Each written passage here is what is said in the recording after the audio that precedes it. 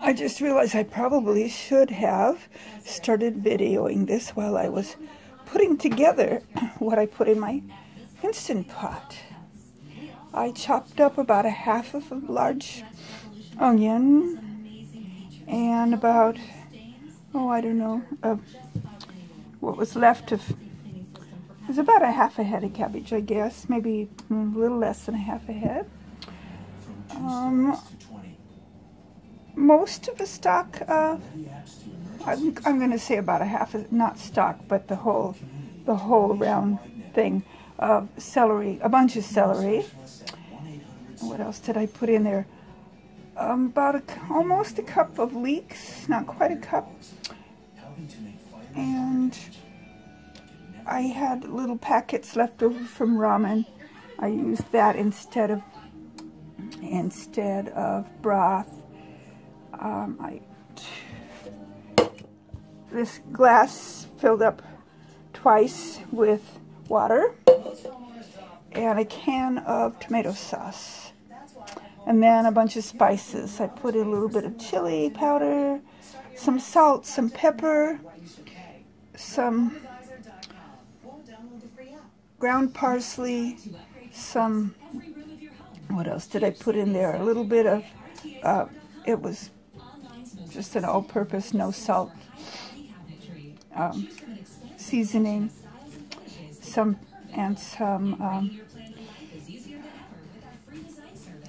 I always forget the name of it until I go to, I knew the name of it until I went to tell you.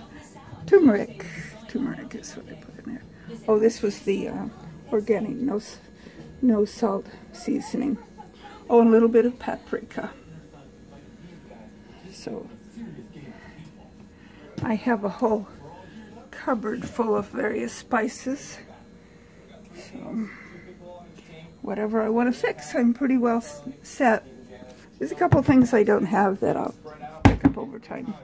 Cats are out on the porch. We keep them on leashes. They can go quite a ways. Their leash lets them go clear to the however long the leash is.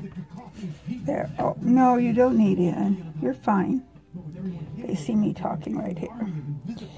They love being out, though.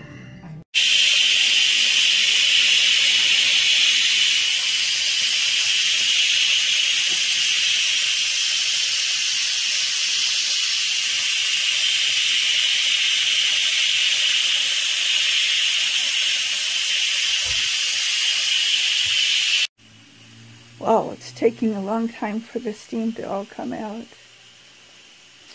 I started to, I thought I was recording when I moved the little thing, and then I forgot to start the video, but you got part of it when it was making a loud noise. So as soon as it quits making noise, I can open it up, and oh, there we go.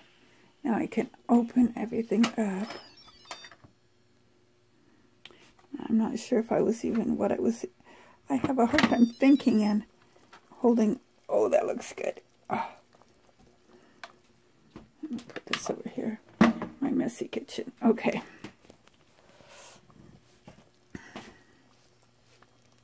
Oh, man. Doesn't that look good?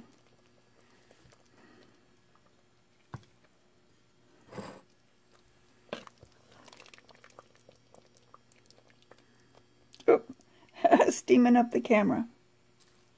Yeah. Okay, that's going to be really good to eat.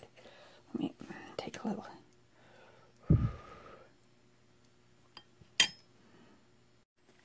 Let me take a little bite here.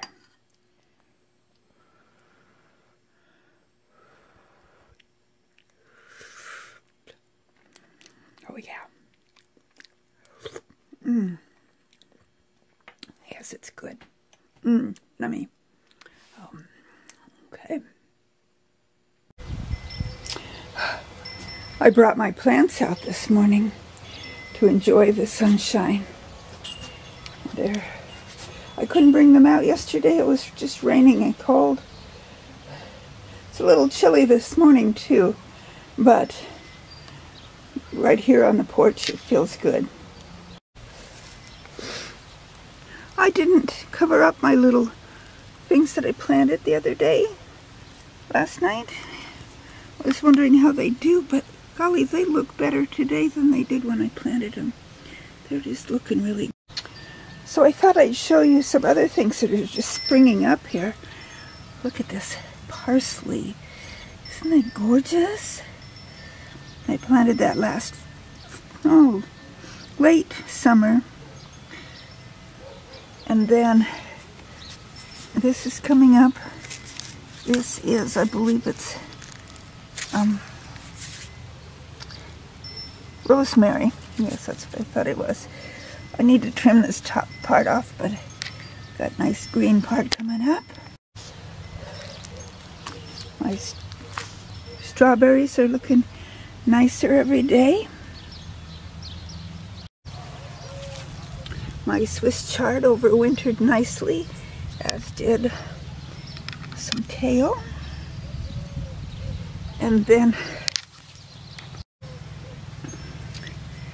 this kale is looking good too. That overwintered.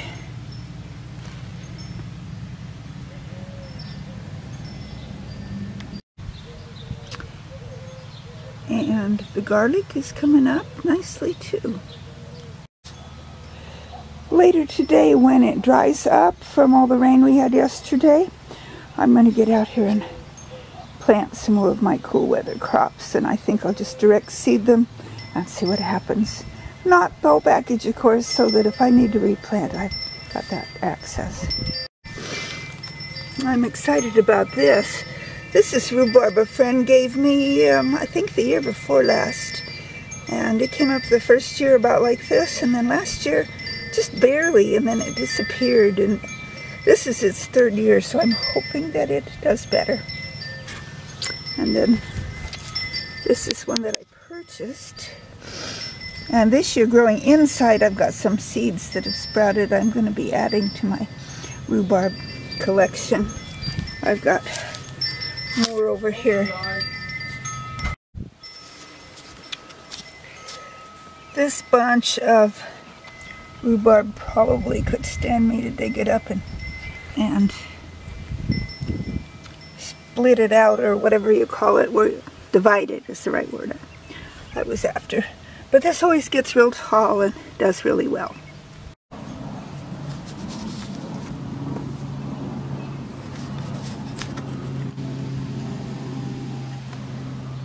Lots of daffies coming up, and tulips over there.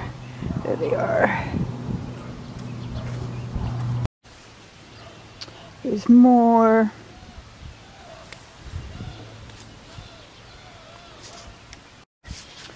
And these ones are going to bloom here before you know it. Look at that. Wow. Love it, love it, love it. Got a leaf sticking down in the middle of that bunch. But that's going to be gorgeous. That's always gorgeous every year when that comes up. The rose looks pretty dead right at the moment, but it'll pop up in a month or so and start looking pretty. It's a nice pretty pink rose. Kind of a pinkish, orangish color. There's just a little hint of, that's not focusing very good. A little hint of a green spot right there on the peony, so I think that it's going to be okay. And I think I know what this is. It's a weed. I know that, but I think it's an edible one. From what I've gathered, I think I know what it is, but I'm not sure. So if you happen to know, let me know down in the comments. Okay. I think that's an iris coming up. I hope anyway that it is, because that's a yellow one that I planted. The hollyhock is starting to grow. And over here, sorry about that going so fast, we have more daffodils and tulips ready to come up. Ooh, this one you can even see the yellow on the bloom. Cool. Coolness, that's going to be our first one out, I believe. Well, here's the part you've been waiting for. Mail call! My package came, my heat mat. I'm going to go ahead and open it here with you watching me so that we can all see. I wonder if I can open that without these scissors. We'll see. Yeah, I think I can. Okay, how about that? Sometimes packages are hard to get to. Okay. Oh, wow. Okay, look at this. It says Seed Starter Heat Mat by Growerology. Heat mats warm the root area 10 to 20 degrees Fahrenheit above grow room temperatures to improve germination success of seedlings and cuttings. Oh, I'm so excited. So let me go ahead and open this box so you can see what it's like.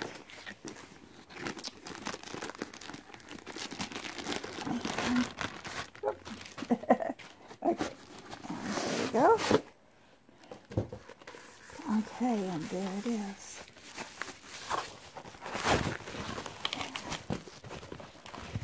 And it is. You can tell that it's been rolled up here for a while. Oh, okay, there's two parts to it. Okay, so this is the electric part, and then this is the, I'll have to read the instructions to see just exactly what I do with it. Let's see. Place the heat mat on a dry surface without standing water. Plug it in and avoid cold surface, and place heat mat on an insulated surface. Place a propagation tray or other plant container on the heat mat. Cover the tray with a humidity dome. Okay, so it doesn't tell me exactly what I do with this silver part, but I guess I'll figure it out.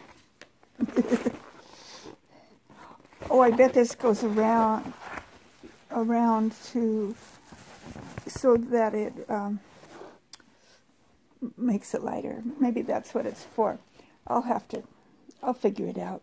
I really will. Thank you so much.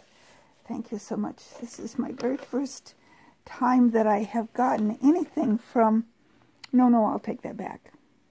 I was going to say it's the first time I've gotten anything from Homesteader or YouTube person, but it isn't, because the other two things I had to send off for were some free seeds that I got from two different people on two different times, when they said that all I had to do was send them a self-addressed stamped envelope and they would send me some seeds, and they did. So this is actually my third thing that I've gotten from a YouTuber. This is very cool. Thank you so much. Oh, I was curious, about, whoops, knocking the camera over, about this. It says right on the box here what it's for. It says bonus. Comes with an insulation piece that can be placed underneath the heat mat to improve heat mat efficiency. So now I know what it says. Insulation piece prevents heat loss downward and helps reflect heat upward. And I'm guessing after, where my mind went was that after seeds are germinated, wherever they're sitting, they need as much light as they can get, and you could always surround the area with this too, if you're not using it under the heat mat. So, again, thank you.